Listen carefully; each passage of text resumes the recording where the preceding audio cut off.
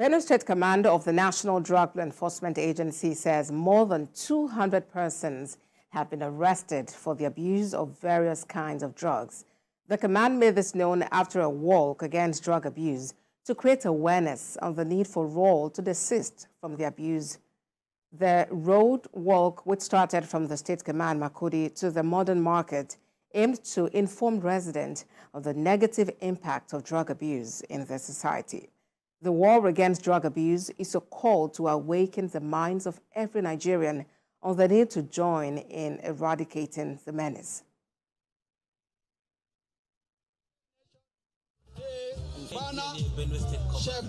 Not a hidden fact that the menace of drug abuse, trafficking and consumption is a plague that affects every group in the society.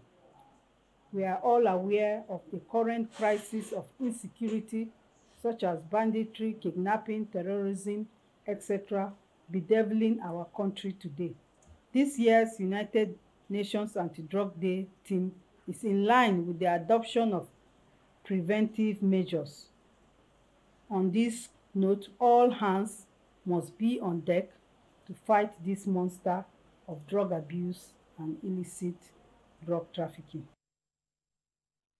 The Commissioner for Information and Culture in Kebbi State, Yakubu Ahmed, says the present administration will not relent in its fight against drug abuse, trafficking, and addiction in the state. Hawa Mohammed has more. Kebbi State Commissioner for Information and Culture, Yakubu Ahmed, in Kebbi, represented the First Lady for this year's United Nations Days against drug abuse and illicit trafficking, with the theme, Evidence is Clear, Invest in Prevention. The Commissioner stated that Governor Nasir Idris is an advocate for the fight against drug abuse and has provided the necessary support and means to all stakeholders, including the leading agency in the fight against drug addiction and trafficking. Drug abuse is the beginning of the problems of this country as far as terrorism is concerned, banditry is concerned, criminal conduct and activities are concerned. Our first port of call, our first business is to reduce or eradicate, if we can, the abuse of drugs in this country.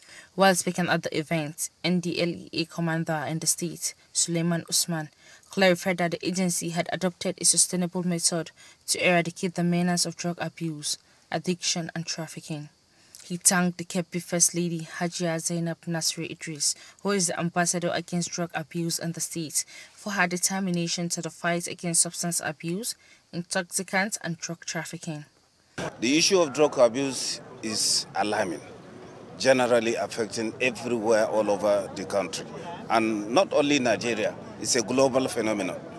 And that is why the United Nations, because what we are doing today is being done all over the world.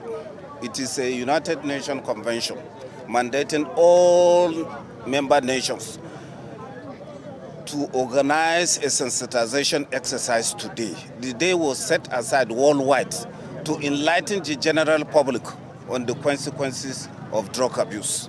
The event started off with a road walk in the commemoration of the 2024 United Nations Day against Drug Abuse and Trafficking. The commissioner was accompanied by top officials of the NDLEA, COP members and students. They walked through major streets in Kebbi, markets and interacted with the public in a bid to sensitize them on the danger of drug abuse. Hawa Muhammad, TVC News, Kebbi.